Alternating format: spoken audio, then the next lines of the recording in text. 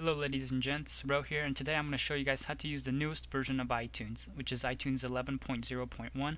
This is on the Mac, so if you're using a Windows, I will try my best to provide the instructions on what to do, but it should be very similar to the Mac. But yeah, I will show you guys the basics and how to navigate through the new iTunes layout, import music from CDs, navigating through playlists and devices. So let's begin by opening iTunes. I already have iTunes open, so once you open it, you will come up to this new layout, which looks just like this. And what you want to do is, let me move this out of the way. What you want to do is get familiarized with the navigation bar right up here. This is the navigation bar. This is where you'll do most of your clicking and navigating and moving around.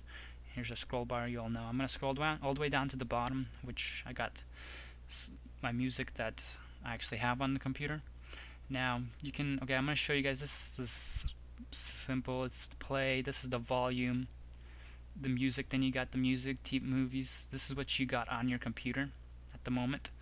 And then you can navigate through your albums, artists, and so forth, and genres, videos, and it shows you everything.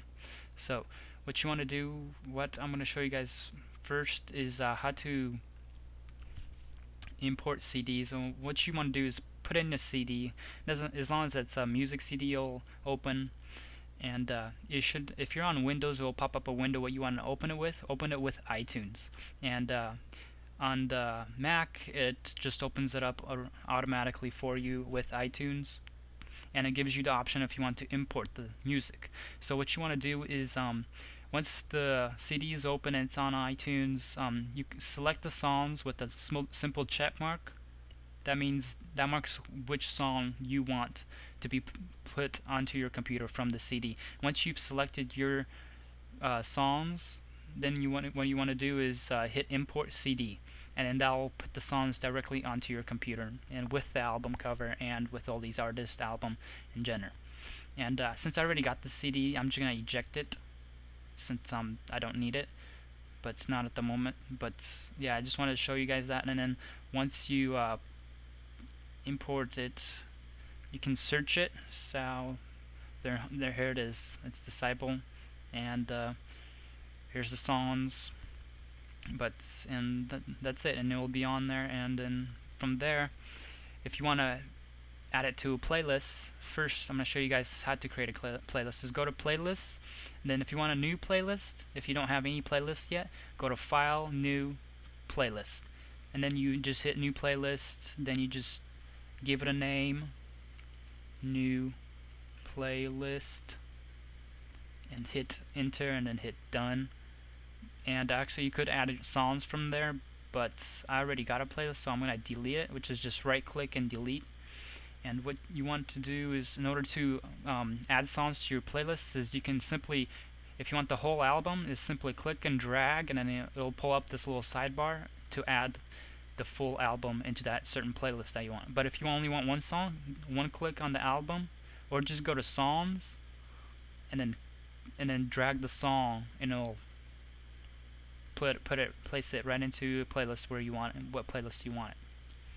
So yeah, that's very simple. But now I'm going to show you guys this real quick. In the new version, they have the Icloud integration now. So that if you don't have, okay, for example, if your brother bought a song on a different computer, and he has it on that iTunes library, and you want it on your computer, you can search it on these, have these marks. That means you've already purchased the song, but you don't yet have it on this computer. So what you all have to do, once you found the song that you like and that it's already been purchased on a different device or computer, you may just simply click the download through iCloud option, and it will download the song directly to your computer from the iCloud, which is a very, very cool feature.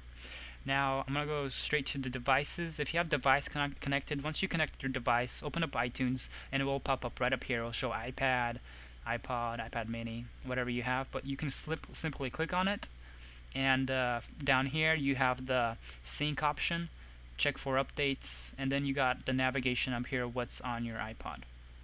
Music, movies, Books, iTunes U, Podcasts, and yeah, then you hit Simply, and then you can hit what's on this iPod, and then hit Done. And if you want to eject it, once it's done syncing, make sure it's done syncing before you eject it.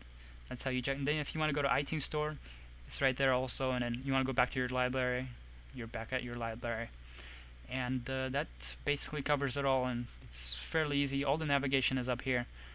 It's just simple as click and drag and playlists. And if you're that kind of person that likes to listen to music just on your computer, do exercise and just listen to music that's on your computer, not through any device, and you can simply now create a playlist on your computer as you're listening to music. So for example, if I wanted to drag this song, okay. That was unnecessary. Now what you want to do is drag the song up here, and it'll add it to your playlists. And as you can see, now you got Up Next. This song's Up Next. You can clear it as well. And that's basically it, you guys. If you have any questions at all, be sure to comment it, and I will answer it as soon as possible. That's basically it for this tutorial. I hope you guys enjoyed and learned something in how to navigate through iTunes 11.0.1. And later, guys.